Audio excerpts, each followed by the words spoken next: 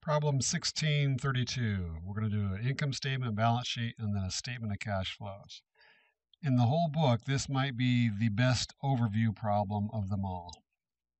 So official reserve coins was formed on January 1st. So this is a new company. Additional data for the year is as follows. So we've got some transactions that have happened during the year.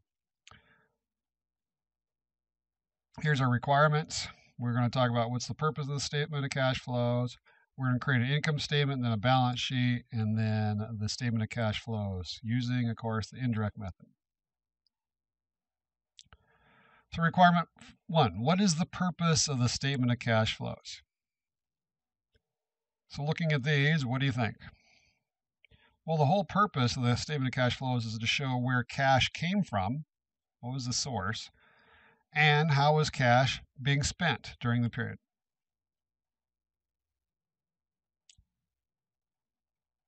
Now we need to create an income statement, revenues minus expenses.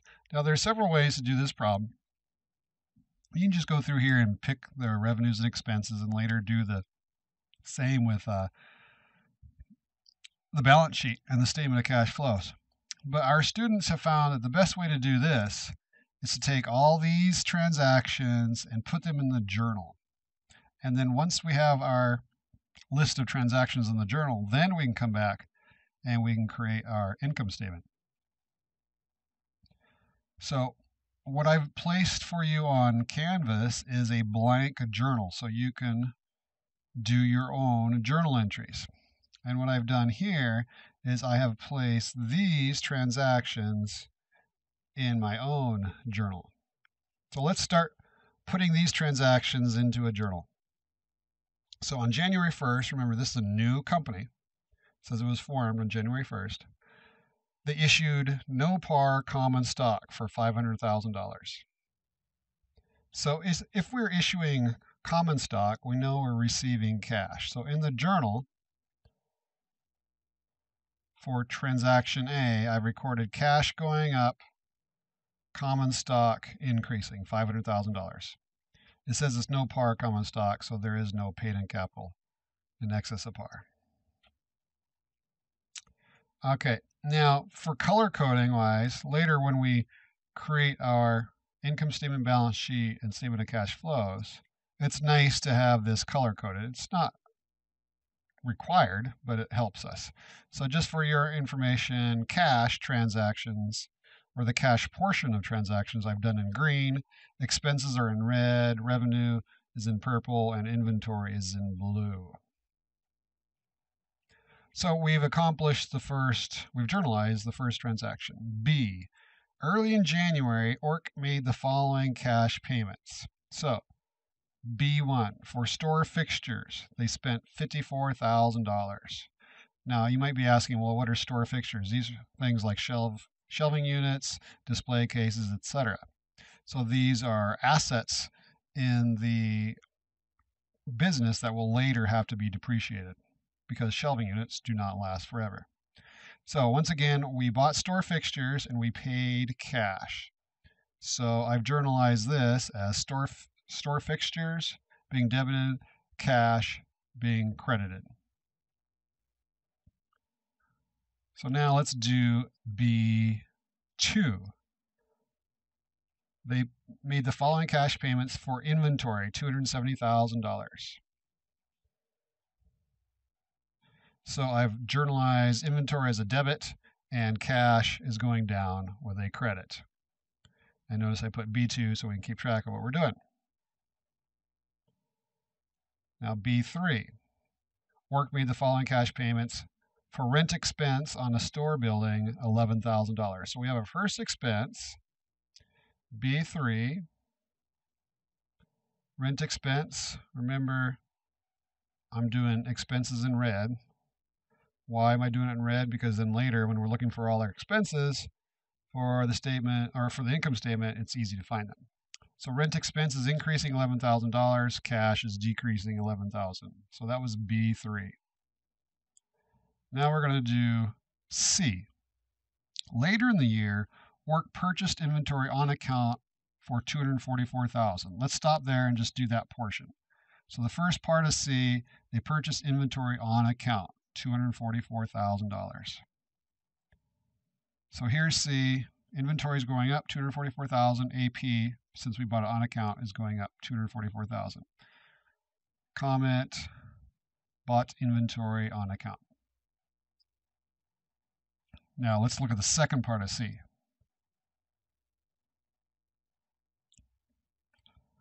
Before year end, work paid $144,000 of this AP. So they're going to pay $144,000 of the AP. So we have to lower, in the second part of C, we're going to lower this AP by $144,000 and we have to pay cash. So that's how we journalize transaction C. Now let's do D. During 2016, ORC sold 2,300 units of inventory for $225 each. And then later we're going to collect. Before the year end, the company collected 90% of this amount. So what they're saying is that this sale was on account. So we're going to sell 2,300 units at $225 each on account. Why on account? Because later it says we collect 90% of this amount, meaning it was all on account. So this is transaction D. Remember, when we sell a product, it's going to consist of two transactions. The first part of the transaction is what we're charging our customer. The second part of the transaction is the cost of the goods to us. So AR is increasing, 2,300 units times 225 equals 517,500.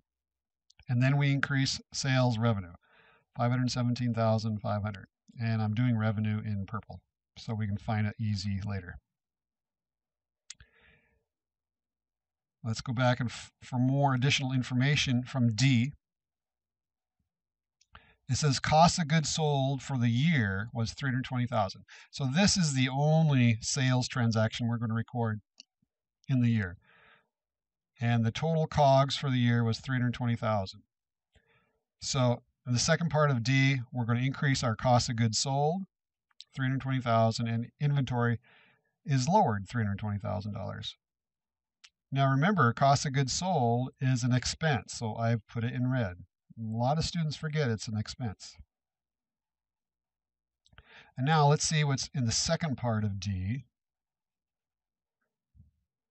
It says before year end, the company collected 90% of this amount. So 90% of the AR will be lowered as we collect it. So here was our AR to begin with, 517,500. And now we're going to collect 90% of it. So our cash is going to increase. 90% of 517,500 gives us 465,750. And then AR, this AR is going to be decreasing by that amount. So now we are done with D. So let's move on to transaction E as in elephant. The store employs 3 people. The combined annual payroll is $88,000. So for the whole year, our payroll is going to be $88,000. So that's our total expense. And at the year end, they paid all of it except for $6,000 of it. So that means we've paid $82,000, and then $6,000 is still a wages payable. So this $88,000 is a salaries and wages expense. $88,000, and of this $88,000, $6,000 is left to be paid. So we put that in salaries payable. And then the rest we must have paid, $82,000 cash going down. So we are now done with transaction E. Transaction F. At the end of the year, ORC paid income tax of $20,000. There are no income taxes payable.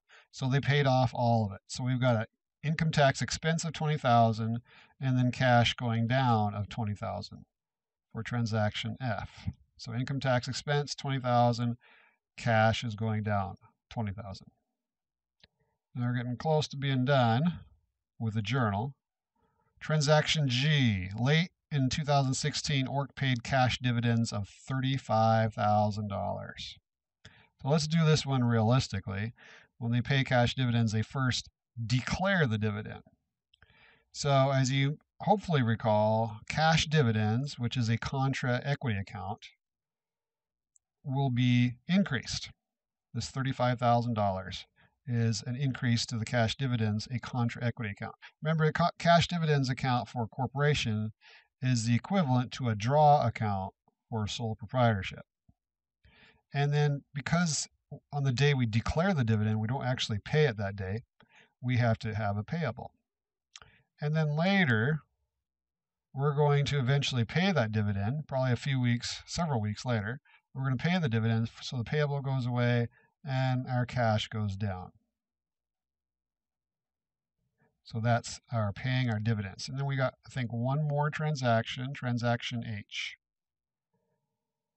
For store fixtures, those shelving units, ORC uses the straight line depreciation method over 5 years with zero residual value.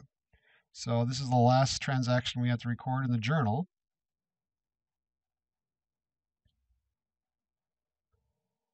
So here's the formula. The comment recorded depreciation, and I misspelled depreciation.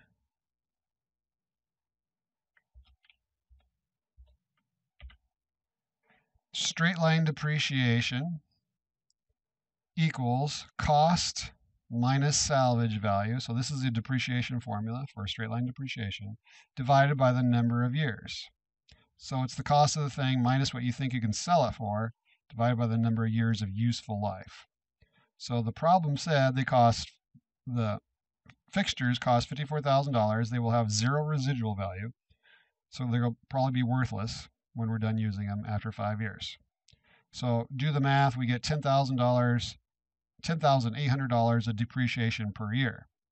So our entry to record depreciation expense is depreciation expense being debited and accumulated depreciation, a contra asset account, being credited. Now, in the second video for this problem, we will be using this journal to create the income statement, the balance sheet, and the statement of cash flows.